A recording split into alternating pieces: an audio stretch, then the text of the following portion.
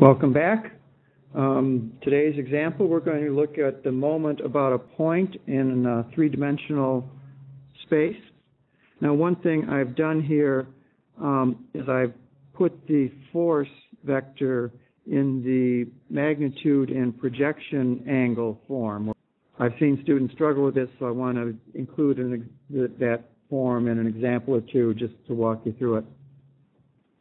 So to find the moment about a point, obviously, since the last video we talked about cross product, it makes sense we're going to use cross products, right? That's one difference between homework and real life. In real life, you never know what chapter you're in.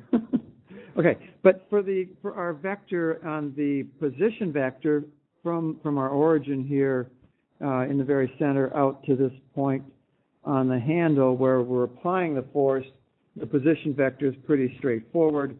I can just simply write that my position vector equals, in the x direction I have 20. I'm going to write these in meters just to make life simple. 0.2 meters times I, and really should be 0.200. In the y direction I have 0.02 J, and in the k direction I have a minus 6k, and those are all vectors. For our force, it's a little more complicated. I can calculate the force in the z direction pretty much directly, since I know that this force is inclined 30 degrees above the plane parallel to the xy plane, and I can take the sine of 30 or the cosine of 60 to get the same answer, so that I can say that f sub z, and I'm going to change color here, f sub z equals 15, the magnitude of our force, times the sine of 30 equals 7.50. I can project this force down onto that f prime line in the xy plane, or parallel to the xy plane, and I can come up with f prime in the xy plane equals 15.0 cosine of 30 equals 7.50, and it's not equal to 7.50, it's equal to 13.0. I'm sorry. Okay, and now that I have this f prime vector here, I can look at the angle between that vector and the y-axis, and I see that the f prime times the cosine is going to give me the component along the y-axis. F prime times the sine of that 10 degrees is going to give me the portion of that component of that force along the x-axis. So we can just calculate those directly. F along the x-axis, and it's going in the negative x direction, so I can say it's negative 13.0 times the sine of 10.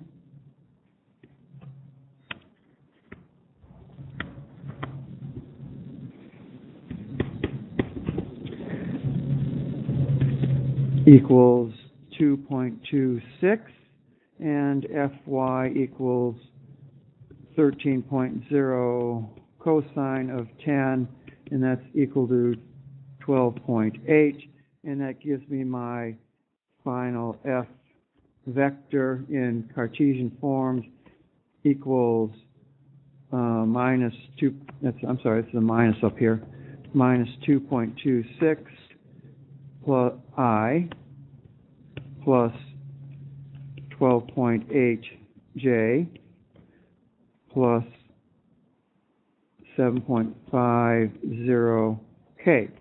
So now I have my F and my R in the appropriate format. I can calculate my moment.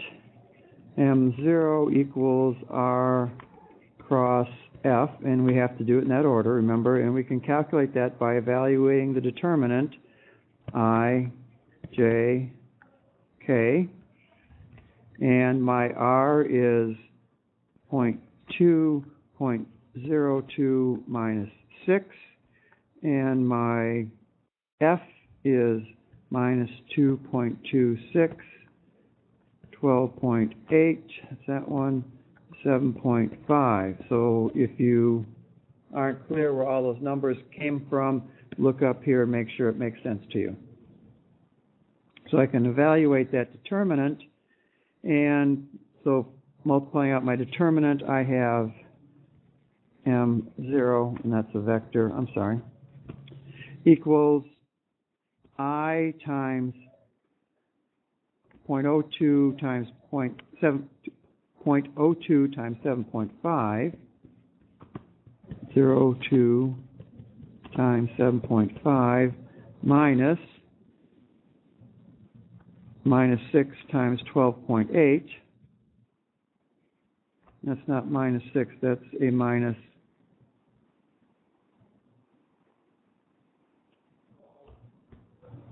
0.06.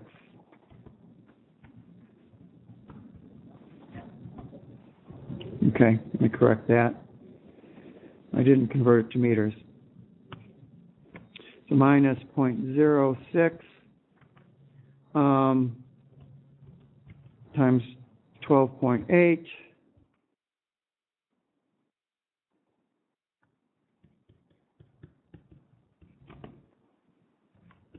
I minus, the second term is negative, we change the sign, 2 brackets, so we're doing J, I've got 0.2 times 7.5 minus, again our minus 0.06 times minus 2.26, close that bracket, J, and for the last piece of it, for our K, we're going to ignore that right-hand column for the numbers, and we're going to do 0.2 times 12.8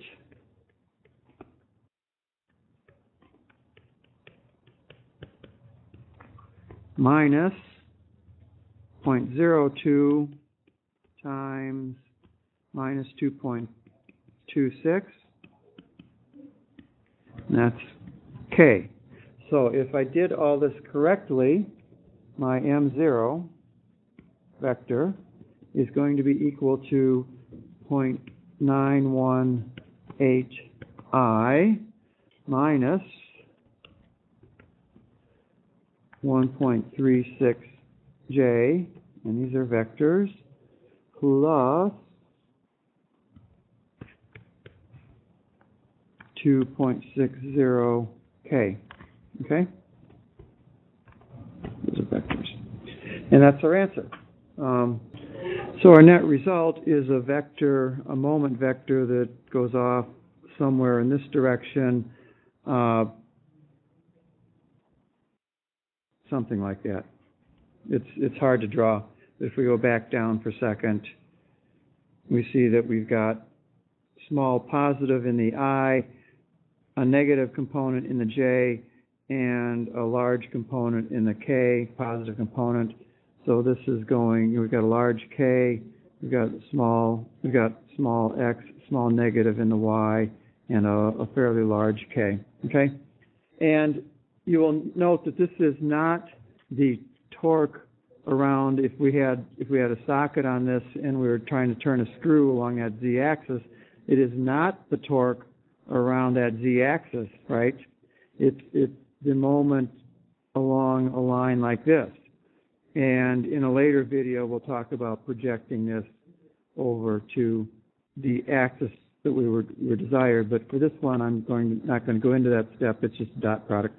But when we get this moment about a point through the cross product, that moment is actually perpendicular or normal to the plane formed by our position vector and our force vector. Okay, so it's this normal to this plane there, wherever direction you can envision that going. Okay?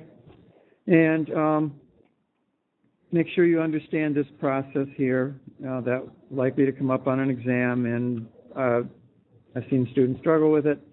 Other than that, Don't forget the negative signs when you work out your determinant.